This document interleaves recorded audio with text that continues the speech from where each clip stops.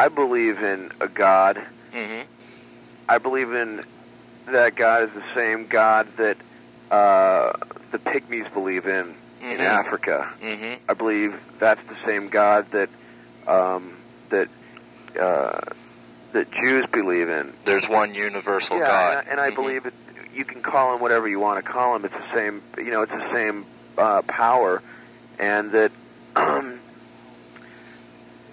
However, people, you know, screw the whole thing up by forming religions, and you know, and putting them against each yeah, other. Religions put themselves against each other, you know, and it's like why does each religion have to be so selfish into thinking that they're that's the only true way to be, and that they're the only people that on the planet of the Earth that are supposedly supposed to have, you know, eternal, everlasting life, and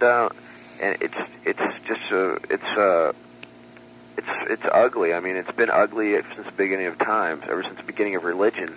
Yeah.